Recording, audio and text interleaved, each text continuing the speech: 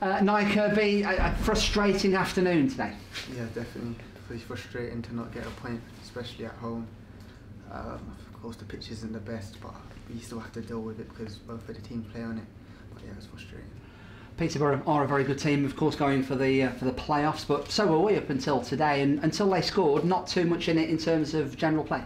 Yeah, no, it was a decision that was made by the ref that we thought was a handball, but we just have to play on. And he scored from that, which is a bit disappointing. And we tried to come back, but I don't think we had enough to, so it was kind of difficult.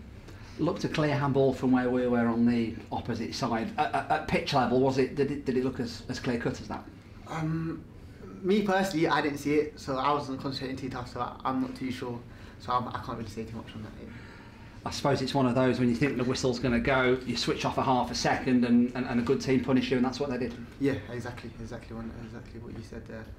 But you just got to react better, and then hopefully we could learn from our mistakes and not do that next time.